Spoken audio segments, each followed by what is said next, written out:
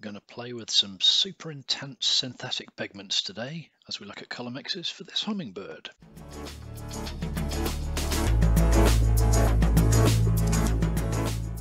Okay, so three colours, three ultra vivid colours: Yellow Lake, Bright Green Lake and Phthalocyanine Blue. So Yellow Lake is diarylamide yellow, Bright Green Lake is a mixture of diarylamide yellow and phthalocyanine green and phthalocyanine blue. They're all synthetic dyes rendered in pigment form. Okay, so what we're going to do, we've got three really intense colours here.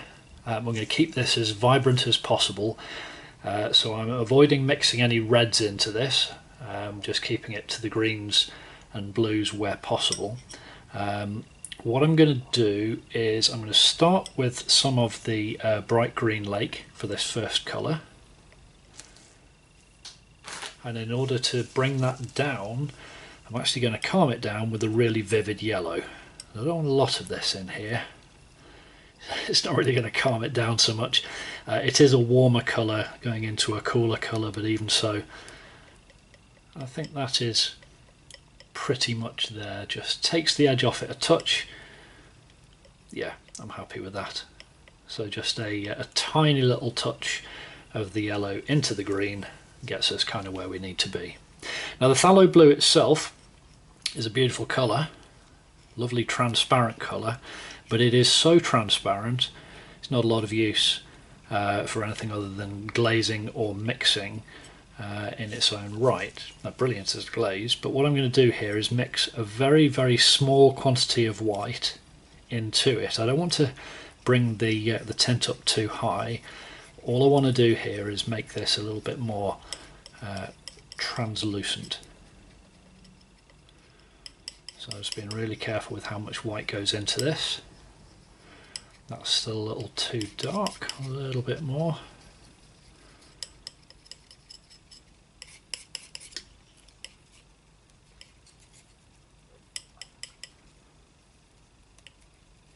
Still a little too dark.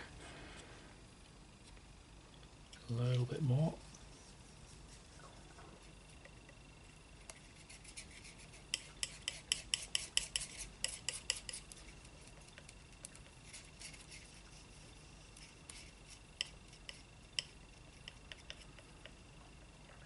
I think we're there. That'll do nicely. And then the other one, we're going to use the yellow, the last colour. This is a green we're after, but quite a dark green. So this time, instead of using the green and tinting it with the yellow, I'm going to use the yellow and I'm going to put a tiny bit of the blue into that yellow. Look at the intensity of these colours. These colours really are out of my comfort zone. Very useful for taking things to the complementary end of the colour wheel, but right now this is the power of these pigments in its own right. That's just a little bit too green. Maybe we'll just add the tiniest little bit more. I mean, you can see how little there is getting added in there, just to bring that down. Now we can always create tints with white or shades with black. These are just the starting points, but I think that is fairly true to the original colour, so I'm going to leave it there.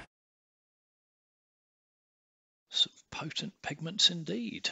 So that was a response to a comment left on a previous video by a subscriber, and a reminder to you that if there's any particular subjects or colours that you'd like me to have a look at, I'm very happy to do requests. Please leave me a note down below in the comments section. I hope that's been useful. If it has, please don't forget to like and subscribe. Thank you as always for watching. Take it easy, and I'll see you next time. Cheers.